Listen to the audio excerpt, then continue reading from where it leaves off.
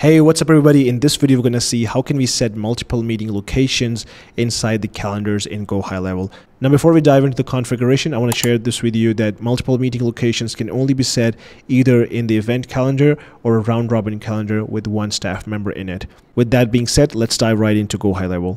So right now I'm under the calendar settings, and as you can see, I have multiple calendars set up here.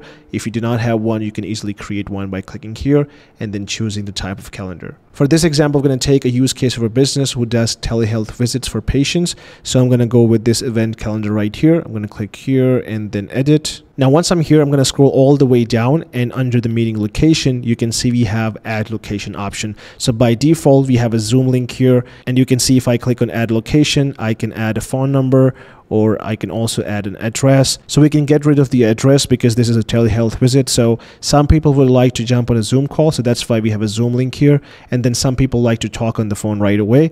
And for that purpose, we can have a phone number here. So having multiple meeting location options can actually help your users or patients in this case. And this is exactly how it will show up. So they can pick up a preferred meeting location here. So this was about a simple event calendar. Now let's pick up one more example for a round robin calendar and see how that setting would apply here. So you can see I already have a round robin calendar here. I'm just going to click on edit here. So this round robin calendar is for a solar company. Now, if I scroll all the way down, you will see that we have two staff members here, and it only gives us one option to add the meeting location. And that is why, because I mentioned in the start of the video that it will only work if you have only one staff member inside the round robin calendar. So let's actually test that right now. I'll just take away one of these here. And then you'll see that if I have one staff member, I get an option to add multiple meeting locations so that I can give that option to my users. Now, as this is for a solar company, we can do a Zoom link here, and then we can do one phone number here.